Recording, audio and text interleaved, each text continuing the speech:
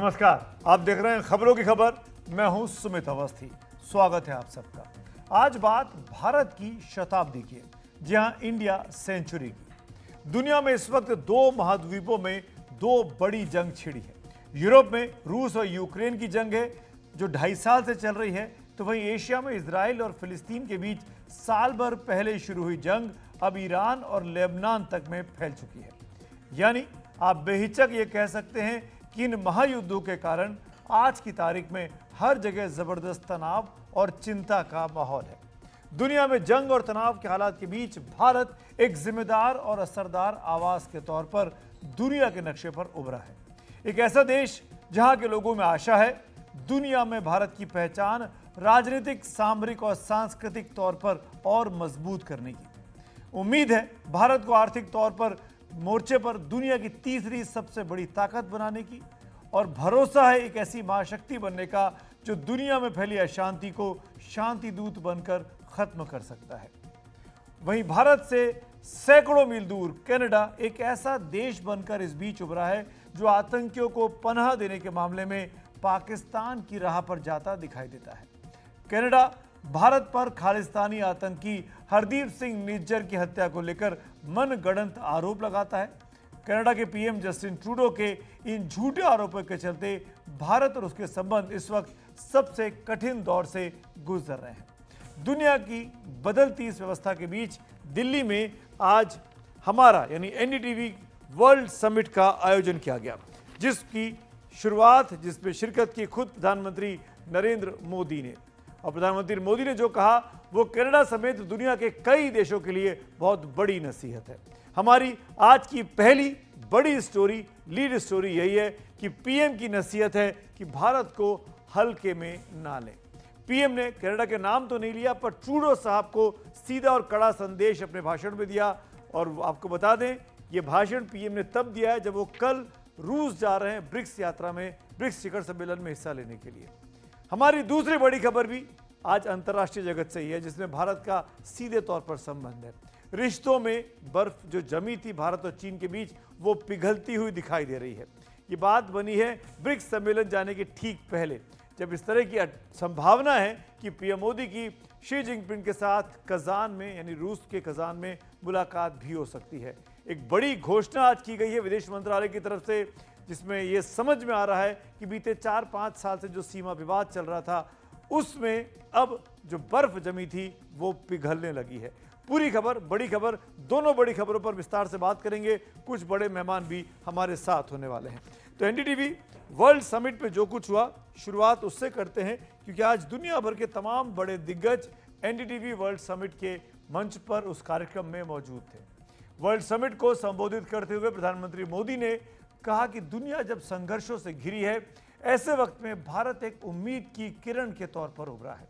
आज जब चर्चा का केंद्र चिंता ही है, तब भारत में चर्चा का विषय है भारत की शताब्दी। दुनिया चिंता में डूबी है और भारत आशा का संचार कर रहा है।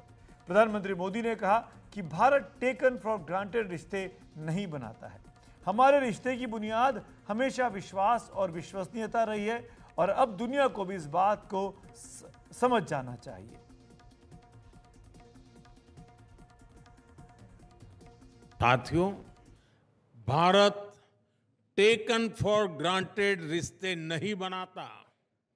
हमारे रिश्तों की बुनियाद विश्वास और विश्वसनीयता के आधार पर है,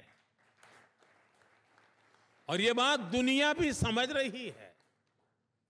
भारत एक ऐसा देश है जिसकी प्रगति से दुनिया में आनंद का भाव आता है। भारत सफल होता है, विश्व को अच्छा लगता है। अब चंद्रयान की घटना देख लीजिए, पूरे विश्व ने उसको एक उत्सव के रूप में मनाया। भारत आगे बढ़ता है तो जलन का, ईर्ष्या का भाव नहीं पैदा होता। हमारी प्रगति से दुनिया खुश होती है, क्योंकि भारत की प्रगति से पूरी दुनिया को फायदा होगा। आज जब चर्चा का केंद्र चिंता ही है, तब भारत में किस तरह का चिंतन हो रहा है? कितना बड़ा कॉन्ट्राडिक्शन है। यहां चर्चा हो रही है द इंडियन सेंचुरी, भारत की शताब्दी। दुनिया में मची उथल पुथल के बीच भारत उम्मीद की एक किरण बना है।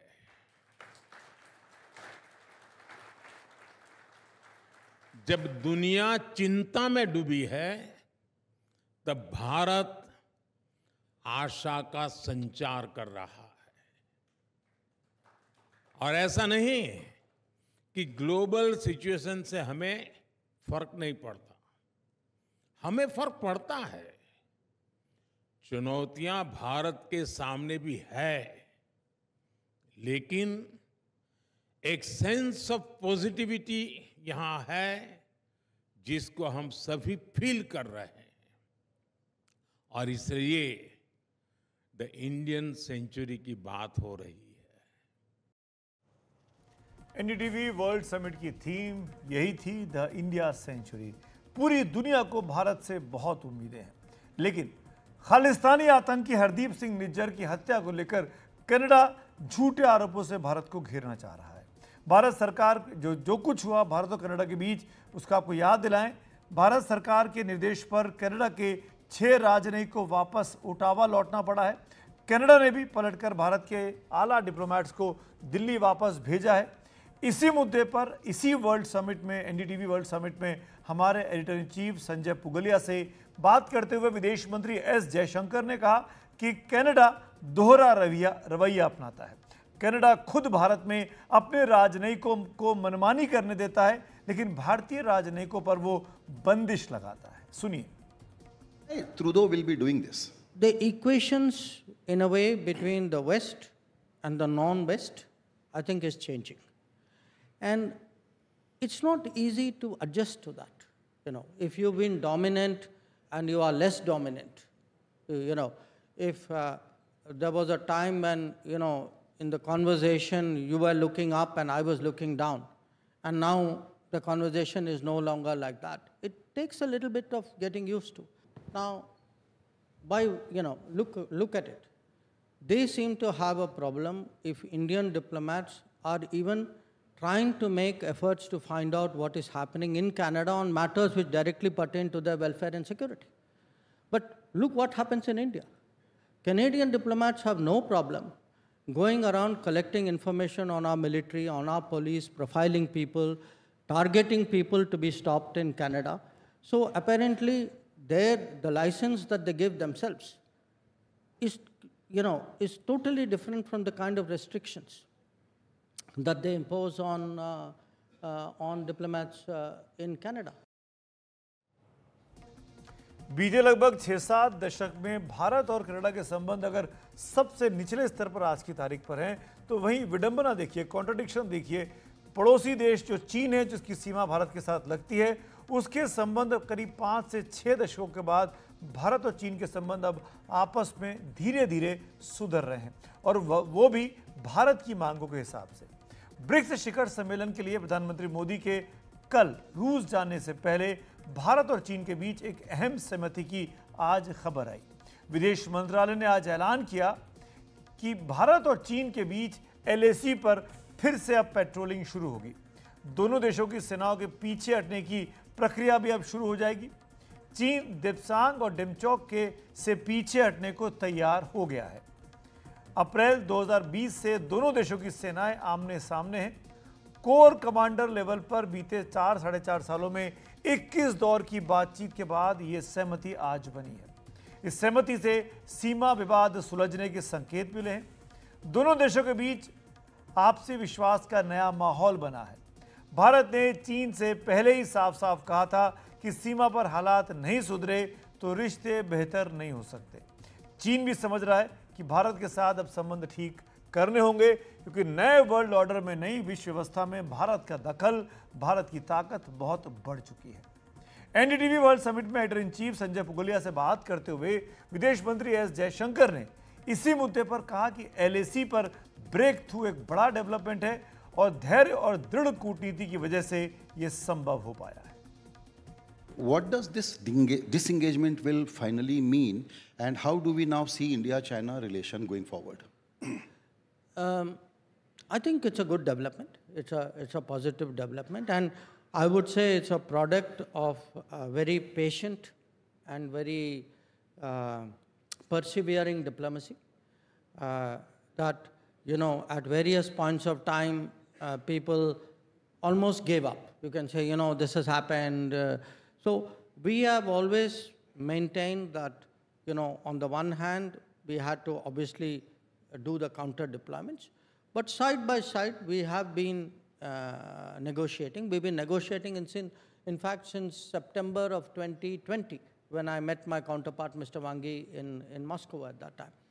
So it has been a very patient process, maybe more complicated than it could and should have been, but whatever it is, the fact is, if we are able, as we now have, to reach an understanding regarding the regarding patrolling, regarding maintaining the observing the sanctity of the LAC,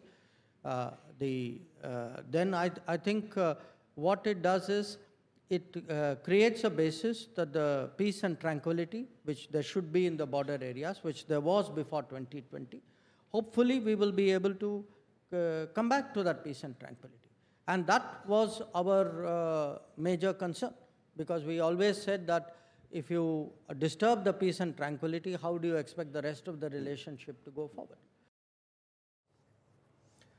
जो लोग भूल गए हैं उनको याद दिला दें कि भारत और चीन के बीच LAC पर अप्रैल 2020 से लगातार तनाव बना हुआ है। 15 जून 2020 को चीन ने ईस्टर्न लद्दाख के सीमावर्ती इलाकों में एक्सरसाइज के बहाने सैनिकों को जमा किया था। इसके बाद कई जगह पर घुसपैठ की घटनाएं हुई थी।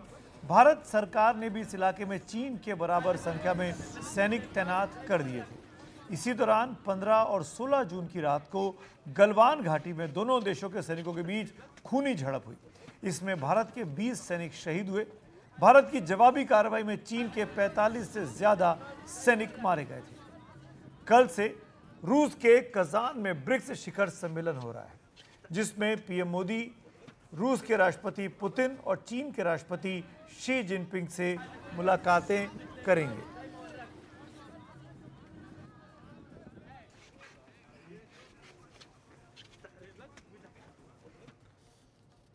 तो बताएं, कल से ब्रिक्स का शिखर सम्मेलन है रूस के कजान में। पीएम मोदी की मुलाकात वहां पर पुतिन के साथ और शी जिनपिंग के साथ हो सकती है। ब्रिक्स शिखर सम्मेलन में प्रधानमंत्री मोदी जब हिस्सा लेंगे तो दुनिया भर में भारत की भूमिका को लेकर कितनी उत्सुकता है भारत से और कितनी उम्मीदें हैं भारत से, वो आप रूसी राष्ट्रपति व्लादिमीर पुतिन के इस बयान से समझ सकते हैं। रूसी राष्ट्रपति ने कहा कि रूस में ब्रिक्स शिखर सम्मेलन के तौर पर जब पीएम मोदी आएंगे तो पुतिन ने पीएम मोदी की तारीफ की है। ब्रिक्स का उद्देश्य किसी के खिलाफ होना नहीं है। पीएम नरेंद्र मोदी ने भी यही बात कही है।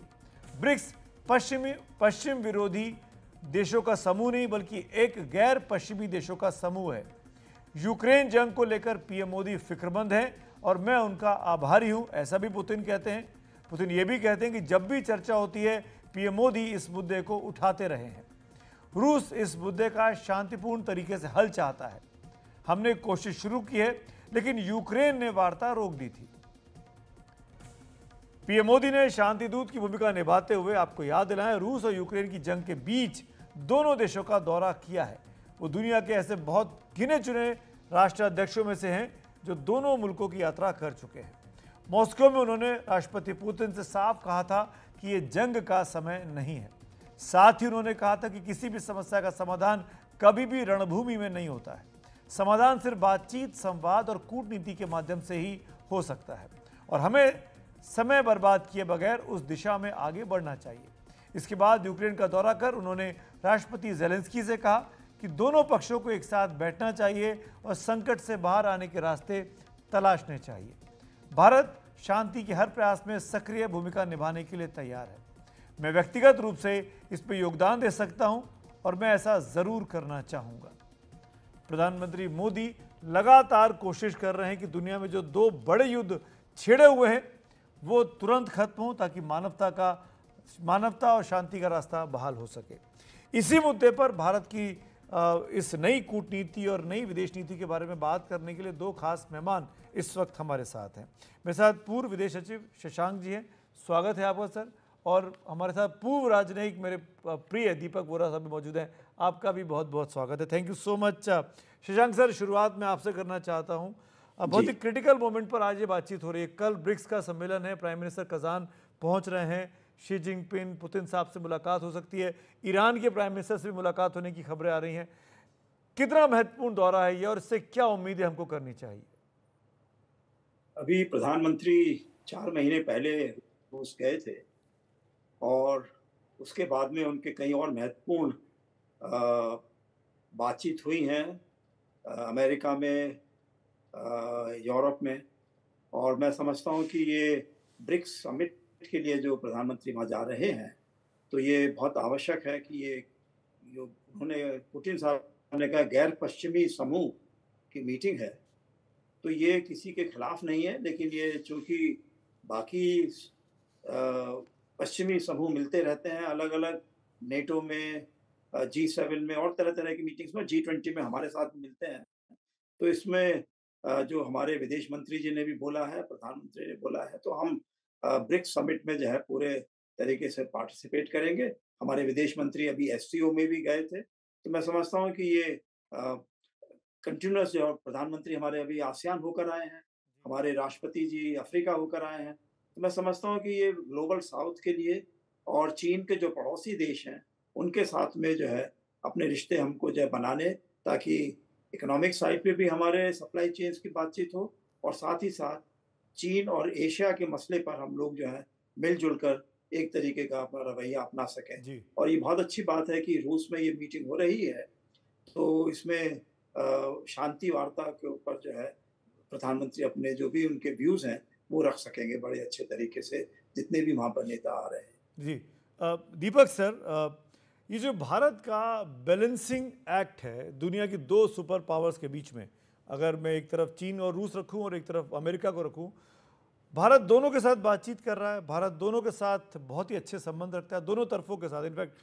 तीनों के साथ। इस एक्ट में कई लोग ये लिखते हैं, कई लोग ये बोलते हैं कि भारत दो नावों की सवारी कर रहा है और ये खतरनाक हो सकता है। आप कैसे देखते हैं? सबसे पहले तो आभारी हूँ सर, आपने मुझे ये मौका दिया है, और फिर मेरे गुरु शशांक जी यहाँ बैठे हैं, तो मैं उनके सामने क्या कह सकता हूँ, उनके चरणों में बैठ के तो मैंने कूटनीति सीखी है। Anyway sir, with your permission foreign secretary साहब, आज सुबह सर मैं आपके इवेंट पे था। पहले तो मुबारक देता हूँ कि आपने NDTV वर्ल्ड का उद्घाटन किया है, और जैसे भारत पूरी दुनिया को हिला रहा है, प्लीज आप दुनिया के वेस्टर्न डोमिनेटेड मीडिया को भी हिला दीजिए। मैं शुरुआत करता हूँ सर, जब मैं कॉलेज में था तो बॉब डिलन अमेरिकन सिंगर का एक गाना मुझे बहुत पसंद था, बार बार गाता था, और वेस्टर्न देशों के लिए वो है, don't criticise what you can't understand. आपकी पुरानी सड़क बुढ़ी हो रही है और अगर नई वाली पे आप नहीं चल सकते तो हट जाइए वहां से, for the times they are changing. ये बहुत अच्छा गाना लगता है। और आज जो PM साहब ने बोला है वो साफ साबित कर देता है सर। मैं 3 अफ्रीकी देशों में विशेष सलाहकार हूँ, दो ने मुझसे कहा, and I am not joking, दो ने कहा है कि आप कृपया नरेंद्र मोदी को वेट लीज हमको दे दीजिए 2 साल के लिए कि हमारे भी हालत को सुधार दें। सो व्हेन PM सेज कि ये इंडिया की सेंचुरी है बेसिकली, और जैसे भूटान के प्राइम मिनिस्टर ने भी कहा था that India is a role model, मेरा मानना है कि sir our time has come. अब दुनिया समझ रही है कि भारत क्या कर सकता है। अमेरिका में इलेक्शंस हो रहे हैं, कुछ देशों को कहते हैं, कुछ राज्यों को कहते हैं ये स्विंग स्टेट्स हैं, जिस तरफ ये गए वहां का पलड़ा भारी हो जाएगा और वो व्यक्ति जीत जाएगा। तो भारत को सर स्विंग स्टेट ना देखें, भारत को आप एक non western multi aligned state देखें, सबके साथ दोस्ती, किसी के साथ वैर नहीं। जो दोस्ती करना चाहता है उसके साथ दोस्ती करेंगे, जो दोस्ती नहीं चाहता उसे हम इग्नोर करेंगे। लेकिन आज आप भारत को इग्नोर नहीं कर सकते। सर गिव मी 30 सेकंड्स मोर। जब मैं अमेरिका में पोस्टेड था तो कोलंबिया यूनिवर्सिटी न्यूयॉर्क में कुछ लेक्चर्स अटेंड किए थे, तो उस प्रोफेसर को हम कहते थे विलियम लोमड़ी, उसका नाम था William fox, great father of international relation. उन्होंने एक किताब लिखी थी 1944 में, का नाम था सुपर पावर। कोई किसी देश का प्रेसिडेंट जहां मैं एम्बेसडर था उससे मुझसे ले ली, वापस भी नहीं की उसने। तो उसमें उन्होंने लिखा था कि सुपर पावर केवल 3 है। पहली बार ये शब्द यूज किया उन्होंने, लिखा यूनाइटेड स्टेट्स, सोवियत यूनियन और ग्रेट ब्रिटेन। अब यूनाइटेड स्टेट्स बरकरार है, सोवियत संघ तो यमराज की ट्रेन में चला गया, ब्रिटेन जाने वाला है।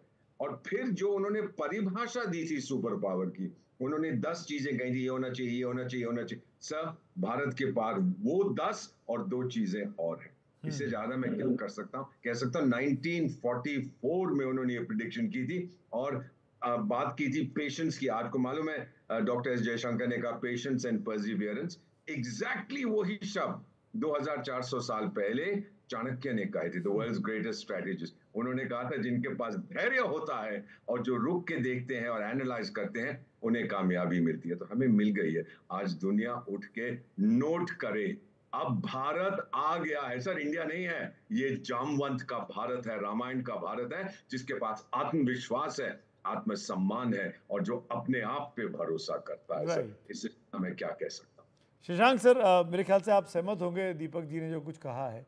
जी बिल्कुल, उसको कुछ असहमत होने की बात ही नहीं, हम तीनों शायद एक ही तरफ सोच रहे हैं। लेकिन मैं ये पूछना चाहूँगा कि पेशेंस एंड प्रिजर्वेंस की जो बात की आज जयशंकर जी ने, जिसका जिक्र अभी दीपक सर कर रहे थे, उसका नतीजा हमने देखा कि आज 4 साल के बाद इंडिया और चाइना के रिलेशनशिप में एक बहुत ही पॉजिटिव डेवलपमेंट हुआ। आप वहाँ पर पेट्रोलिंग की बात कर रहे हैं, आप दोबारा सेना वहाँ जा पाएंगी जहाँ पे डोकलाम में, और वहाँ पे जो प्रॉब्लम चल रहे थे।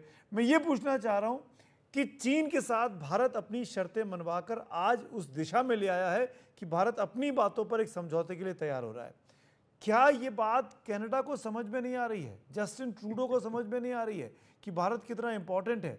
क्यों प्राइम मिनिस्टर को इनडायरेक्टली ये बोलना पड़ा कि भाई हमारे रिश्ते टेकन फॉर ग्रांटेड नहीं लिए जा सकते हैं? देखिए, जहां हम लोगों ने बात करी है पेशेंस एंड परसिवियरेंस की, उसके अलावा मैं कहूँगा जो ट्रूडो साहब ने करा है, उससे भी बहुत मदद मिली है चीन के रवैये को बिल्कुल साफ करने की, कि भारत के साथ में रिश्ते अच्छे तरीके से करे जा सकते हैं, क्योंकि भारत किसी भी देश के झुकाव में नहीं आता है। और इसी प्रकार से मैं कहता हूँ, जब एक बार चीन ने कहना शुरू किया था कि भारत जो है वो एशियन नेटो का सदस्य बनना चाहता है और क्वाड जो है वो एशियन नेटो है। दूसरा, कभी उन्होंने सोचा था कि भारत जो है यहाँ पे अमेरिका के साथ में बहुत मिलिट्री एक्सरसाइजेज वगैरह करता है, वो हम करते हैं, लेकिन उन्होंने ये ध्यान दिया कि शायद जो है ये भारत जो है अमेरिका की प्रॉक्सी से बनकर हमारे यहाँ आ रहे हैं। तो वो भी बात उनके सब साफ हो गई है कि ऐसा कुछ नहीं है। तो इसमें आवश्यकता यही है कि हमारी जो फॉरेन पॉलिसी है, जो हमारी राष्ट्रीय नीतियाँ हैं, उनको खाली एक बताने की बात है, और दूसरा उसका जो इम्प्लीमेंटेशन होता है, जिस प्रकार से होता है, उससे भी बाकी देश उसको अच्छे तरीके से ध्यान में रख कर देखते हैं। और फिर अभी अभी जैसे मैंने कहा थोड़ी देर पहले, और दीपक जी ने भी कहा कि हमारे रिश्ते अफ्रीका वाले देश बहुत हमारे नेताओं की तारीफ करते हैं। इसी प्रकार से साउथ ईस्ट एशिया में हमारे अभी प्रधानमंत्री जी होकर आए थे, तो सब एक प्रकार से चीन यह भी देख रहा है कि भारत के रिश्ते दक्षिण पूर्व एशिया के जो चीन के तरफ देश हैं, चारों तरफ, उनके साथ किस तरह से बन रहे हैं। और चीन ने कोशिश करी काफ़ी दक्षिण एशिया के देशों में घुसने के लिए, उसका नतीजा ये निकला कि बांग्लादेश में तख्ता पलट हो गया। तो चीन ने यह भी देखा है कि जहाँ जहाँ वो जाता है तो उस देश का बिल्कुल बुरा हाल हो जाता है। यानी कि पहले पाकिस्तान का भी हमने देखा था, जहाँ पे ट्रंप ने कहा कि इन्होंने बहुत हमारा बेवकूफ़ बनाया है पाकिस्तान ने। अब बाद में जाकर ये बात हुई है कि अब वो पाकिस्तान बिल्कुल अब बात मान गया है, जो कुछ भी अमेरिका चाहता है उससे, ये बात और है। लेकिन चीन ने ये सब चीज़ें देख लिया कि पाकिस्तान में किस तरीके से बदलाव आ रहा है, भारत किस तरह से अपनी नीतियों पे दृढ़ रहता है, और किस तरीके से जो रिश्ते एक बार बनाता है तो मजबूती से उनको आगे बढ़ाता है।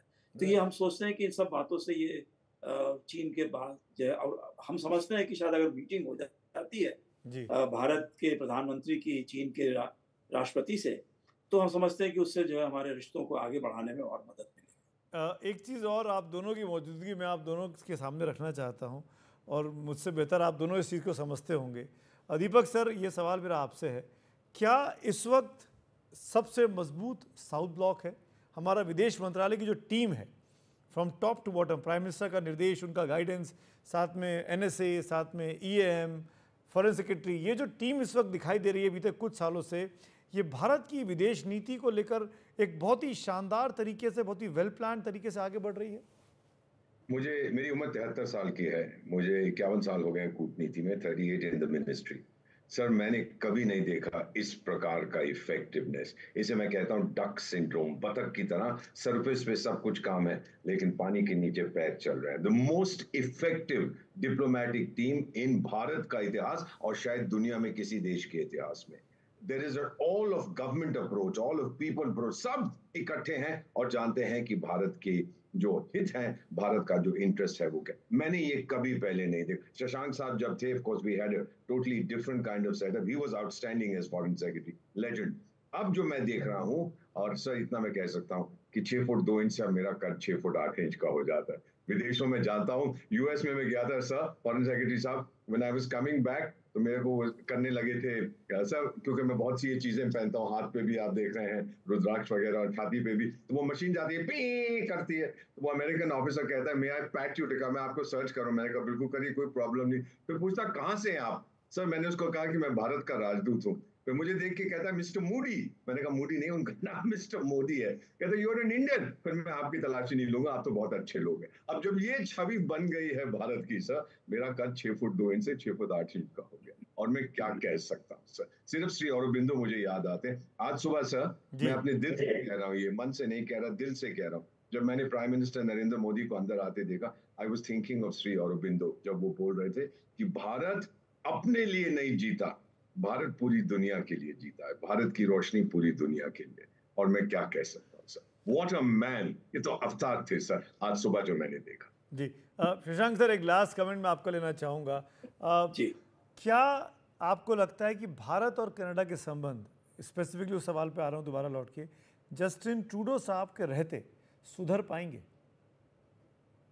देखिए उन्होंने अपनी पोजीशन बहुत क्लियर कर दी है, तो मुझे लगता है ये है कि उनके लिए वापस जाना उससे थोड़ा सा मुश्किल रहेगा।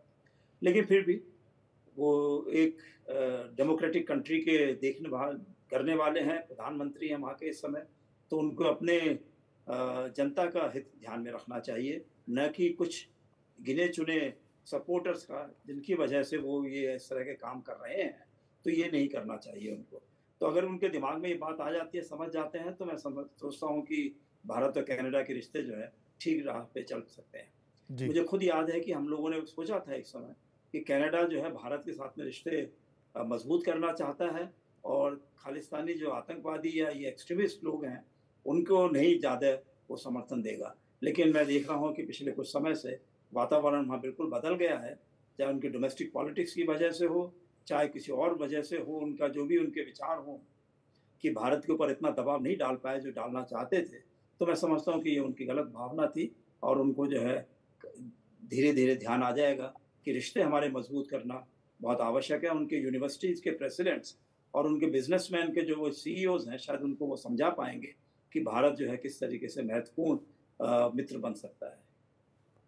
जी शशांक जी और दीपक सर, आप दोनों ने वक्त निकाला, जुड़े हमारे साथ, और आप दोनों का शुक्रिया अदा करता हूँ। ये उस उम्मीद के साथ शुक्रिया अदा कर रहा हूँ कि अगली बार जब बात करेंगे तो जो धैर्य और दृढ़ निश्चितता भारत की विदेश नीति ने दिखाई और चीन आज भारत के साथ समझौता कर रहा है, वो शायद कनाडा को समझ में आएगा, और ट्रूडो साहब या जो भी वहाँ पे होगा वो जल्द से जल्द इस चीज़ को सुलझाने में हमारे साथ खड़े होंगे, क्योंकि बहुत से भारतीय कनाडा में रहते हैं। Thank you so much sir. Thank you.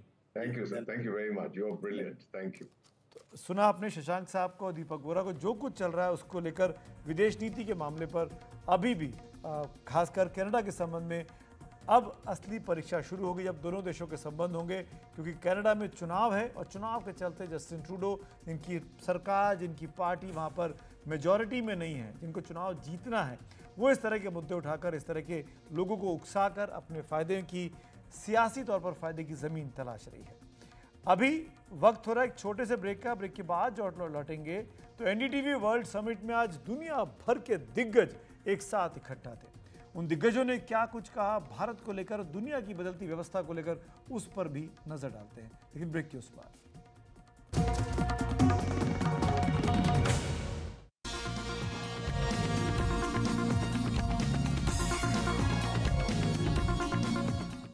और हम बात कर रहे हैं NDTV वर्ल्ड समिट की। आज NDTV वर्ल्ड समिट 2024 के पहले दिन प्रधानमंत्री ने NDTV वर्ल्ड को लॉन्च किया।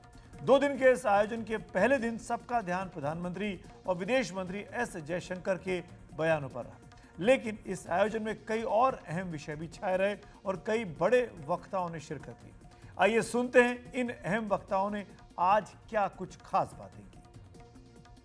What do you see as this possible reset? I remember in 2015 you talked about India at the UN Security Council.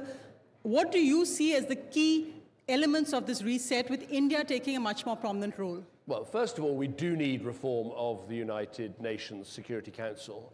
It should have, and I made this argument, I think, as far back as 2005. When I became leader of the Conservative Party, India was the first country I visited outside Europe. When I became Prime Minister in 2010, India was the first country I visited outside Europe. I like to think that I was an early believer in the Indian century, and it's great to be back here today.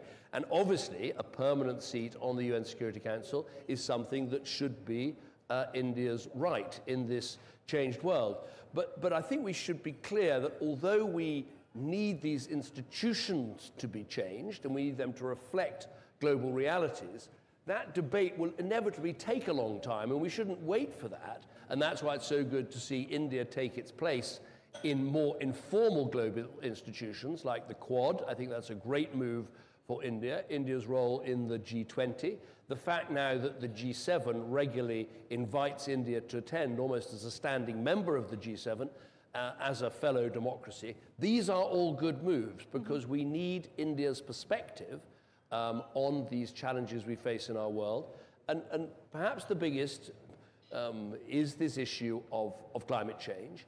And you can really see here in India the massive investment in green technology and in carbon reduction, badly needed here in India, but also needed across the world. So that's the sort of reset we need. But obviously it goes much broader than that, because as we speak today, we've got a world of terrible conflict. We've got the war in the Middle East, we've got the situation between Russia and Ukraine, where Prime Minister Modi quite rightly made a visit to Ukraine recently, and we need to try and re-establish some norms of behavior. And I think Ukraine is perhaps the most critical one, because certainly in my political lifetime, I can't think of a clearer example of one country invading another independent sovereign country with absolutely no excuse or justification. Prime Minister Modi actually going to be in Russia now for the BRICS summit. He visited Ukraine as well. Do you see that India, actually more than any other country, has the credibility, the trust on both sides to actually play a mediator in finding a solution? Well, it certainly has the credibility, and if there's a role that can be played to bring this conflict to an end, that would be welcome. But it must be done in a way that recognizes Ukraine's sovereignty and independence. And I think one of the things we need in this global reset is to get back to some clear norms.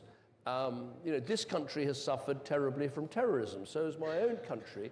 We need to have an understanding that there aren't good terrorists and bad terrorists. Terrorism is wrong, particularly in a democratic state. We need to get back to the understanding that a country's borders are or should be inviolable, that the most important thing is the independence and sovereignty and territorial integrity of countries. And that's why I think we need this clarity. Russia's invasion was unjustified, illegal, and it breached the independence of a member of the United Nations. We need to get back to that sort of clarity. Yes, now, I know in the West we often are accused of double standards, and we've made mistakes in the past, no doubt about that, obviously referring to Iraq. But nonetheless, two wrongs don't make a right. It's time to try and re-establish the importance of these norms. That's interesting, because India has also, of course, said that the West's double standards sometimes extend to the fact that we look at what's happening on our borders, and the China issue as well, and often then what we see, the perhaps double standards coming from Canada too. Well, that's why I make the point that, I don't want to in any way say to India what India's national interest is. That's for you to determine. But it would seem to me that the importance of borders, the importance of territorial integrity, matters hugely to this country as it matters to every country in the world. So when you see the most grotesque violation of a country's borders, as you have with Ukraine, I think we all need to stand together and say to Russia that what has happened is wrong. As you say, India might well be in a position to try and provide some mediation, but it must, in my view, be mediation based on the fact that Putin cannot be allowed to take territory by force and be rewarded by that, because we know from our history, if you reward people taking territory by force, they come back and take some more.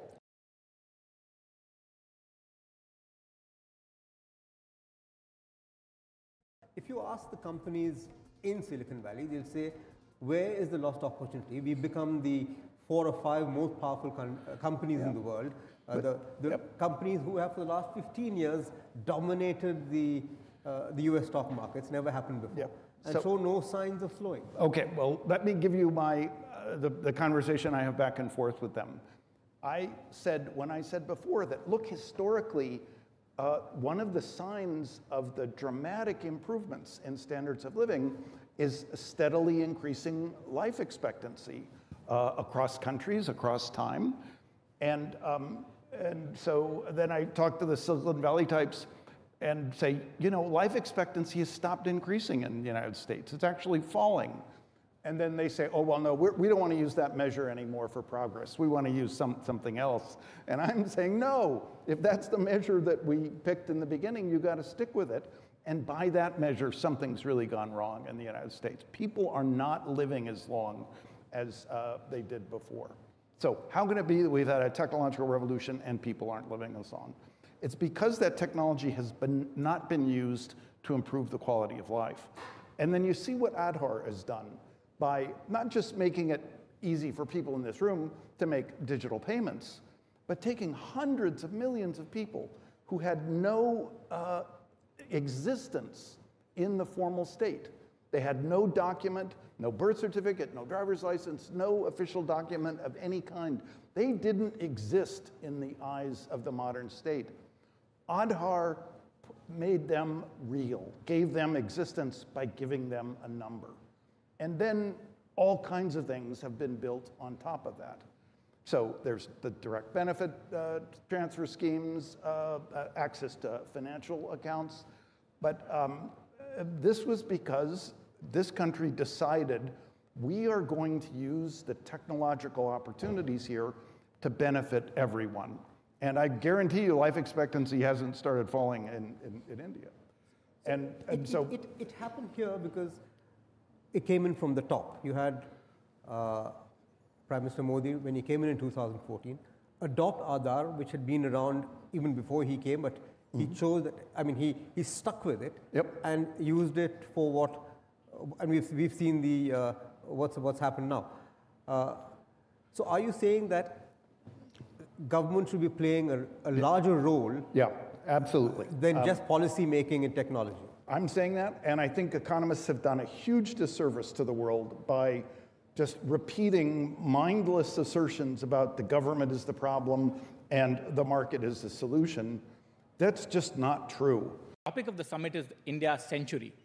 And how do you think, going forward from here, Prime Minister Modi's historic third innings, how do you think, we take off from here, and how do we shape or influence the events that are happening world over? Not only as our own footprint of India's century, but as the Prime Minister said, that world's progressive, peaceful century. The world needs India.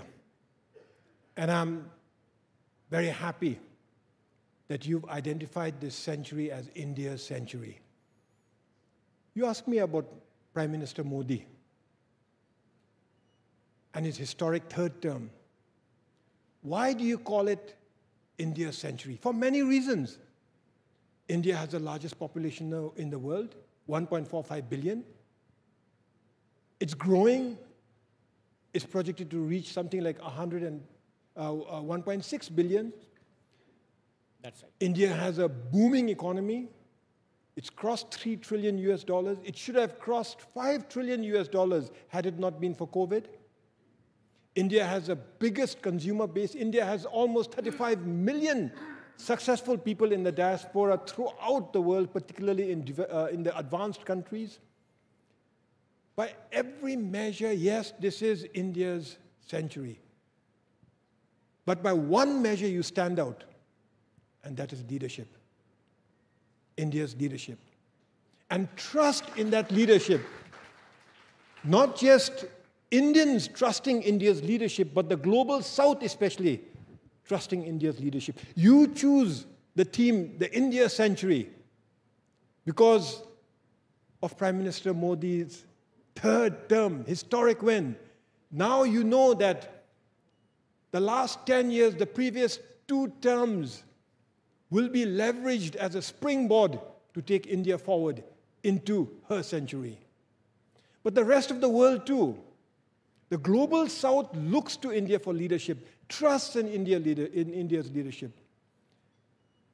As a matter of fact, if there's anybody, any country that can sort out today's problems, it is India.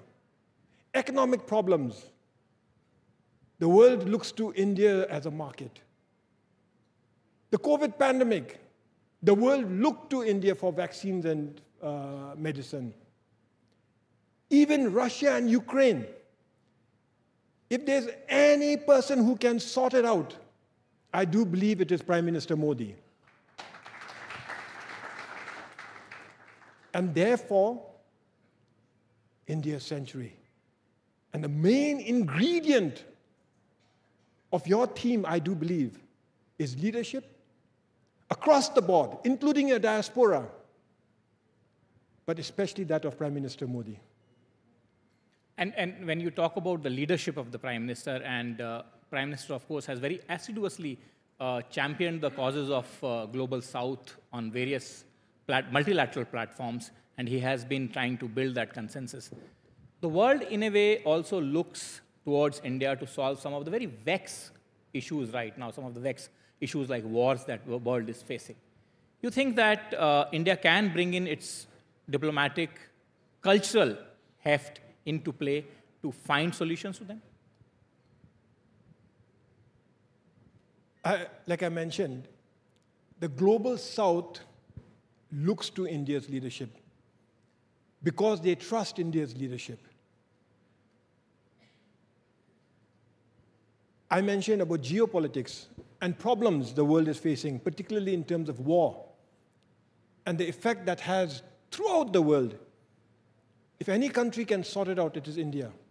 If any person that can sort out the problems between Russia and Ukraine, it is Prime Minister Modi. Where do you think the animal spirits are ranking right now, as far as India Inc. is concerned? With the kind of backing of policy you're seeing, what would you say? Well, I think all the industrial players, all the corporates, I would say include the medium and small industries as well, know one thing for sure, that the consumption in this country for all the products that they're going to manufacture is only going to rise. With 1 billion people in the workforce, dependency going down, which means there are lots of more demand for services and products, you need scale. And for that, you need to invest. So on one hand, the government of India is encouraging massive investments in infrastructure, fully recognizing that every dollar that goes into infrastructure will yield $2.5, $3 in economic activity. And the private sector, led by, I would say, major industrial companies. My own company spends between 30 and 35,000 crores a year on digital infrastructure creation, whether it's laying up of fiber, putting up more towers, more radios, more satellite nodes, more submarine cables. And similarly, you're seeing the cement, steel, automobiles, new industries like green hydrogen. So people are investing. I mean, large industrial houses are investing. Sometimes I think there's a, kind of a feeling that the Indian incorporation or Indian industry is not spending enough to match the government's, ambitions or aspirations. Occasionally, sometimes you have overcapacity created and then the prices fall. Right now, you're seeing in the steel industry, some dumping is happening from our neighboring countries. So there's a bit of a stress there. But these are cycles which are, to my mind, short in a country like India, which has massive consumption. So I remain very hopeful that you will have very strong supply side investments coming through. So what is the next big investment leg, Mr. Mittal? Is it satellite, enabled digital push for India? Is that the next big dream for you, what you are seeing? Well, I have been into satellite for the last now about 4.5 years. I've been studying it. I personally feel that is truly one of the now magic bullets to cover the dark areas. We still have about 2 billion people in the world who are not connected to internet. Even in the most advanced countries like US, You have something called RDOF, which was the Rural Development Opportunity Fund created by FCC of $16 billion. I was quite surprised that there are large parts of US which still do not have high-speed broadband. And you can't reach them. It's just physically very difficult. So coming back to our country, the large swaths of Rajasthan desert, it's very hard to cover it by radio telephony. Himalayas, forests, the coastline, aviation, there are areas where mobile networks will not go, leave alone fiber. For those areas, you need satellite communications. And that, to my mind, offers now a great source of new opportunities for us mobile operators or telecom operators to put that in a mix and start to cover areas which have still left behind. India provides a very high quality signal to 95% of its population. There are 5% of people who don't get internet in the country, and they live in 25% of the area of the country. So it's a very large area with a very small population. The only way to cover that is satellite. Okay, so right now you have roti, kapda, makan, and Wi-Fi have become the needs of the people. You're saying by bringing satellite spectrum into play, you cover this for all of India. Is that the difference that we will see? Yeah, I think this will, right now there's a ground station in Gujarat, in Mehsana, and in Pondicherry. There are 2 ground stations ready to start services. The day government gives us the permission, there will not be a single square inch of this country which will not have a radio coverage. So you just need to raise your hand and be connected. Right. You're good at so many things, you know, acting, dancing, singing. Tell us one thing you're bad at. Is there anything? Or let's say not bad, but you are like, you think, okay, I need improvement there. Because I was just thinking about all the things that you do. And I was like, oh, she does it does everything. See, now, if you're going to tell me something that I haven't learned, obviously, if I try it, I'll be really bad at it. One thing that I am really, really bad at would probably be coming up with an answer to that question, for starters. But what am I really bad at? It's fine if no, you're no, not no, bad at anything. now I have to You think should be about really proud about it. No, I have to think about it. See, I will not be able to cook anybody a 7-course meal or something like that. If somebody tells me to do that, वो नहीं हो पाएगा मुझसे. But if you tell me to eat a 7-course meal, I will ace that. What's one thing which you love the most? Sorry? What one thing which you love the most? खाने में? हाँ. Diet पे भी होगे और वो चीज सामने आ जाए, you'll have it. यार खाने में एक चीज चूज करना तो बड़ा मुश्किल है. मतलब दिल्ली का कुछ स्पेशल? दिल्ली में तो बहुत ज़्यादा चीज़ें हैं जो बहुत स्पेशल है. The food in Delhi is known to have fabulous food. Right. Of course, chole bhature, of course, आलू पराठे, और क्या? And what else would I say? Kali dal, paneer makhani. All of that. All of us are also fan of her accents that she pulls off. Amazing. How many times have you been asked to do those accents? Because I'm going to ask you after this. I'm very surprised. Actually, a lot of people are very interested and they think I'm doing a great job with my accents. But I'm sure that if you get an American, someone from the UK and someone from France to assess my accents, they'll just be like, गलत है ये. But मतलब बचपन में time pass करती थी in front of the mirror. हम तो मजे में कर रहे हैं. So please, if you can demonstrate like 2 or 3 for us. What would you like me to say? You want to start with British or American accent? और English में कुछ बोलूँ? हाँ. We just want to have like 2-3 accents. 2-3 accents. अच्छा. Okay. So, everyone's had a really good lunch today, it seems. I think all of you have had a good time, isn't it? Okay. They're like, yeah, we even had some chai without you, Shraddha. Chai tea, is it? Chai tea. Okay, well, what's next? What after this? Any other accent? I think you do French really well. French also, Asha. I think it's, I try to do a French accent. I don't know how good it is, but, I try to do it. But I don't know. Do you think it is okay? It's nice to be in Delhi, but when do you think it will stop raining? I don't know. It's just raining in Bombay and it's October and I don't know. Give it up for Shraddha Kapoor. Before I ask my next question, I'll quickly have one question from the audience, and there are so many hands and I am not going to choose it. Show your best smile and Shraddha Kapoor will choose you. Raise your hand. Everyone is smiling, which is such a nice feeling. Please, one question from here. Yes. Hello. कैसे हो आप? मैं एकदम मस्त हूँ, हमेशा मस्त हूँ. आप कैसे हो? मैं भी बहुत अच्छी हूँ. I am your biggest fan. Thank you so much. One thing, my mama loves your Chum Chum song. Okay. Thank you. That's very sweet. You have a question, ma'am? Yeah. You have a question? One thing, आपके भी आधार card पे वैसी वाली photos होती हैं. आपकी बहुत अच्छी फोटो है. यार मैं नहीं दिखा सकती आधार वाली फ़ोटो किसी को. नहीं दिखा सकती, बिल्कुल नहीं. आप देखोगे तो आपको मतलब आप बोलोगे कि ठीक है, मतलब दिखाना नहीं चाहिए था. मैंने इन पर्सन देख लिया, आमने सामने देख लिया, तो आई थिंक ये सही है. इतना सही. Let's meet. After this we will meet. After this you want to see my photo? Aadhaar card photo? I can't show you, but No. We'll meet, but I'll not show you the photo. Yeah, sure. Thank you. Thank you, ma'am. You have a question? Yeah.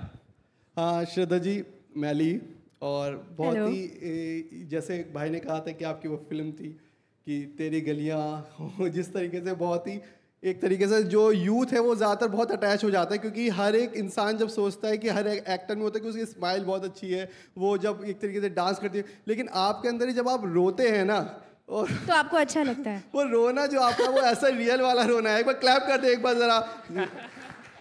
तो वो जो रोने की जो आपने ये smile है, ये बहुत ही बेहतरीन वाली जो जब आप रोती है ना, मुझे क्लैप करने का मन करता है. तो बस ये मैं कहना चाहता हूँ कि ये क्या नेचुरली होता है या आप बिल्कुल सच में बहुत दर्द भरा है मुझ में.